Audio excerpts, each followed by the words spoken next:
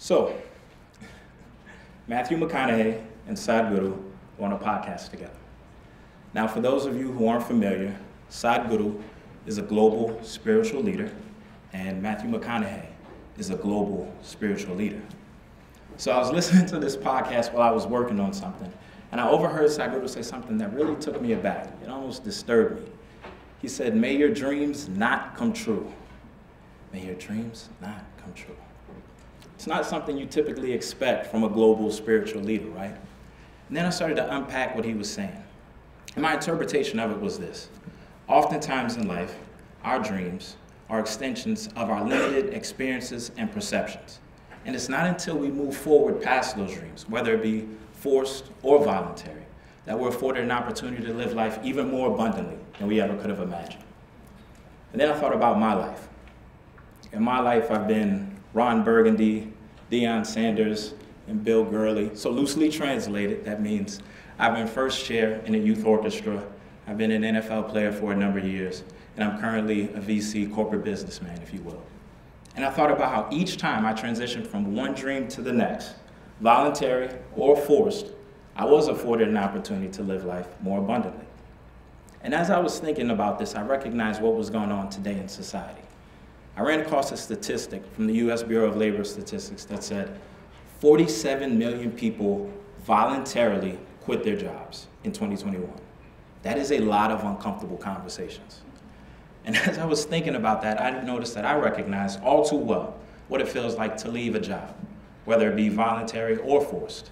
Equal feelings of excitement, skepticism, right? But more importantly, I know what it feels like when the honeymoon is over, 6, 8, 10 months in.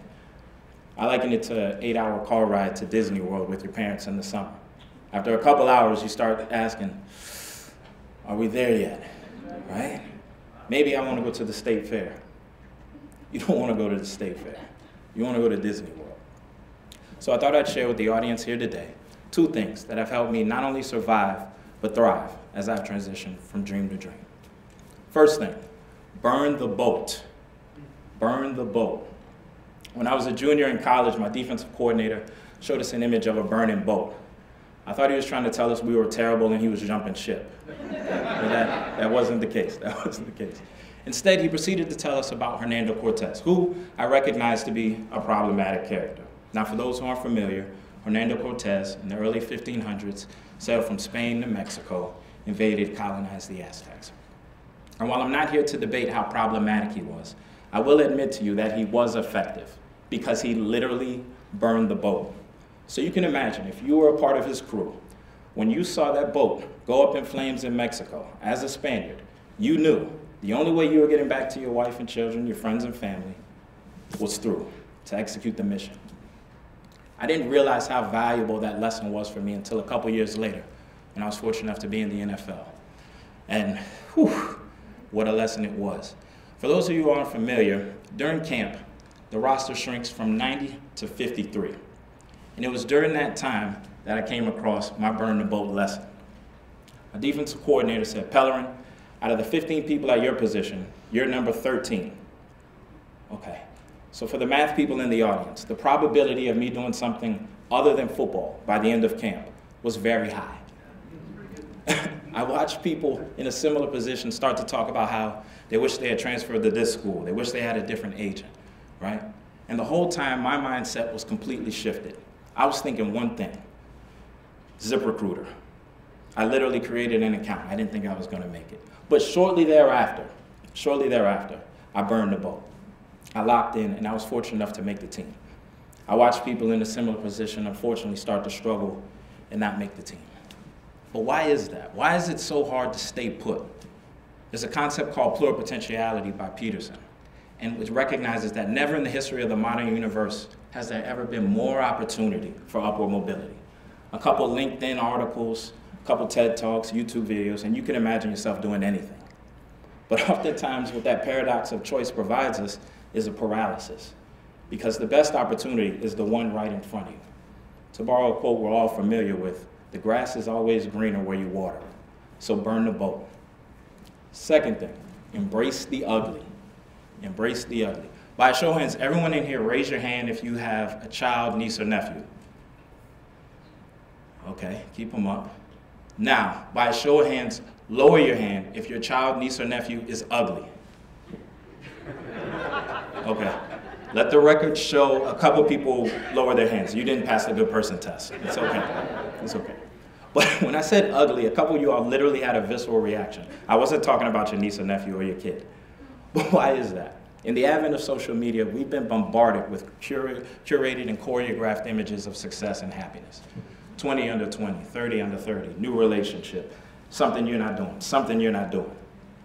And oftentimes when we're transitioning to something new, what we start to do is overcorrect. We say, okay, well, instead of selling 100 widgets, now I want to sell 1,000 widgets. It doesn't really work like that. In Atomic Habits, we learned that the best way to set goals is to set small incremental steps, right? You can't dunk until you can jump over a credit card. It's a process. I was reminded of this when I was transitioning from the NFL to corporate America. I was in business school and I was taking a class, I'm getting flashbacks just thinking about it, statistics. My first test, I literally started typing in my birthday, my friends and family, some of which in the audience. I started typing in their birthdays and moving decimal places around. I failed that test, right? But then I said, okay, how can I get better? I started studying better. I started going to office hours. I started dieting better. And by the time I took that final, I failed. It was a tough class. It was a tough class. But a couple months later, I had the fortune of interviewing with a company that I was really interested in. I was awarded an internship. And lo and behold, the project that I had that summer required a heavy amount of statistical analysis. And while I didn't know the material well enough to test well, I heard the laughs, I did understand the concepts well enough to leverage them in my recommendation. I provided a recommendation for the project. That project later was escalated all the way to the Senior Operating Committee. I presented in front of the Senior Operating Committee. That recommendation ended up becoming action, and it really served as a seminal moment for me, letting me know that I could really do the corporate America thing. And it reminds me of this. Oftentimes in life, we try to draw a linear relationship to success and time. Well, because I've been working this hard, I deserve this much success. I've put in 2 weeks worth of work, I get 2 weeks worth of success. It doesn't work like that.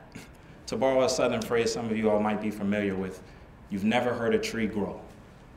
You've got to embrace the process and let the process take care of the results.